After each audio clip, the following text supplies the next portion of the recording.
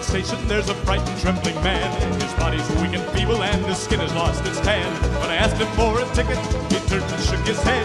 He grabbed me by the shoulder, and this is what he said. Before you get on board this train, there's something you should know. When I finish with this tale, you might not want to go. I listened with amazement at what he said was true. And now, my friend, the time has come to tell this tale to you.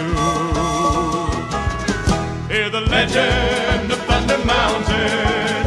If you're weak of heart, then stay away from the Thunder Mountain Railroad. The Thunder Mountain Railroad on the way.